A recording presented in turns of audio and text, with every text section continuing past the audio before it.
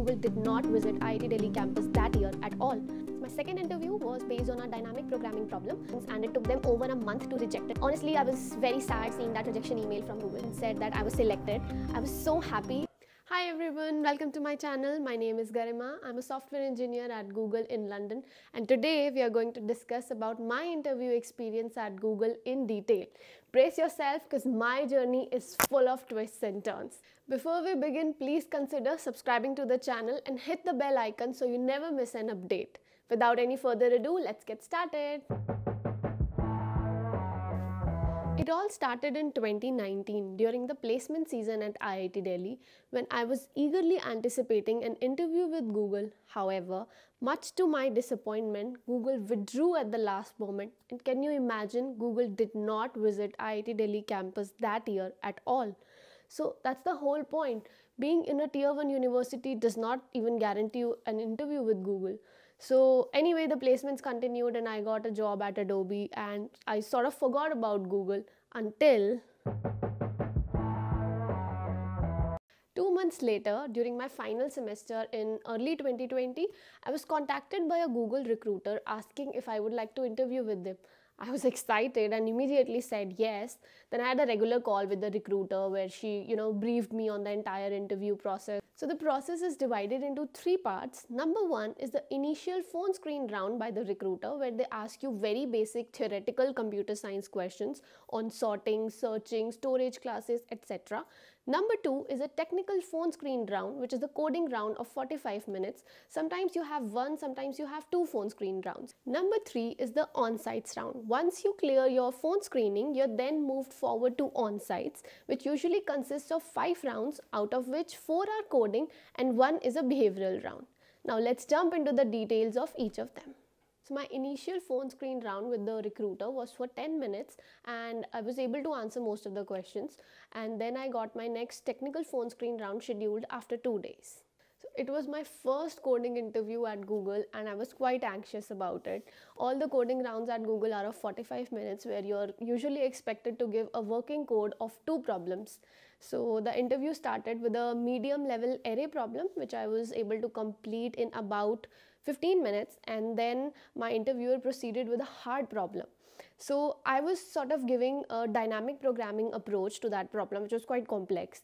But the interviewer was very interactive. She was helping me throughout. She was listening to my solutions patiently and she was letting me drive the entire conversation.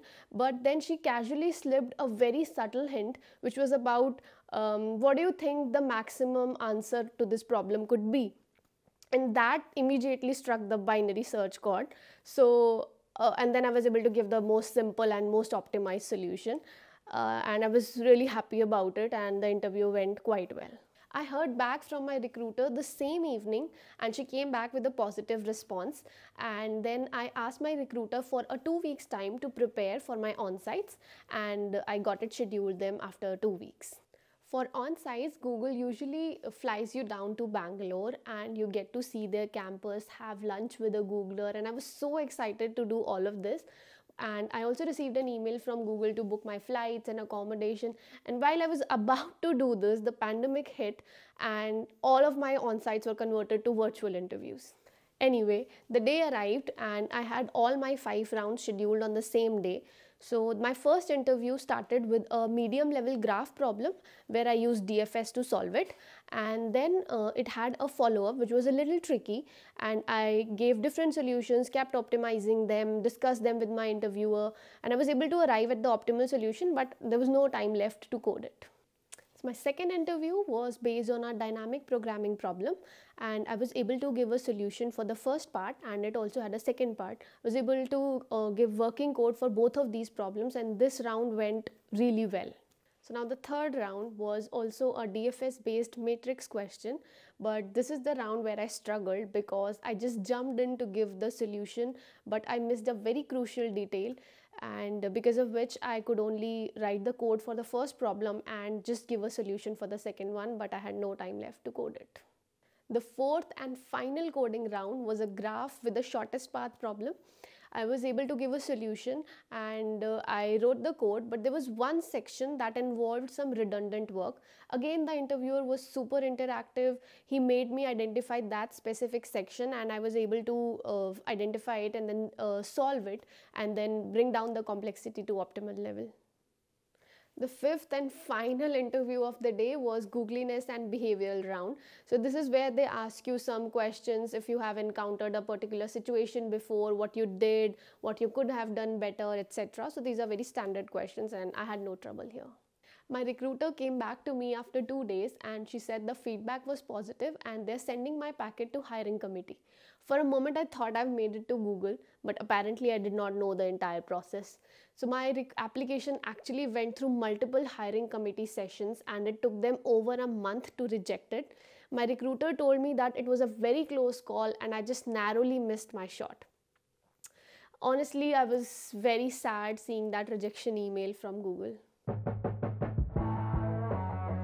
I moved on with my life, completed my post-graduation, started working at Adobe, and it was in February 2021 that I received an email from Google with the subject, "Hi from Google again." I was told that because I performed really well in my last interview, so they are willing to waive off all my screening rounds and I will directly proceed to on-sites where I will have just 3 coding and 1 behavioral round. But this time I was completely out of touch with the concepts, so I asked them to give me a month's time to prepare, and they happily agreed to it. And then I scheduled 2 coding interviews on the first day and 1 coding and the behavioral round on the second day. The first round was a 2-part graph problem where I used DFS to solve the first part and union find for the other. I was able to write working codes for both the problems, and I was happy with my performance in this round. The second round only had 1 dynamic programming based problem, and I was able to give the solution and also write the code for it. The third and final coding round was also a 2-part problem. It was based on a string and interval based question. I was able to give solution and write code for both of them. Few days later, my recruiter called me and said that they're sending my application to hiring committee. Of course, this time I knew what a hiring committee is, so I patiently waited for her response. A week later, she called me back and said that I was selected. I was so happy. I almost couldn't believe that this has finally happened. That's it. That was my entire journey to Google. If you're someone in my shoes, all I can say is work hard, be patient, and don't be worried about the results. Luck is a very important part of interviews, and there is light at the end of the tunnel. So all the best. If you enjoyed this video, please give it a thumbs up. Drop your questions in the comments. I will try to answer them in my bi-weekly Q&A series, and I will see you in the next one. Bye.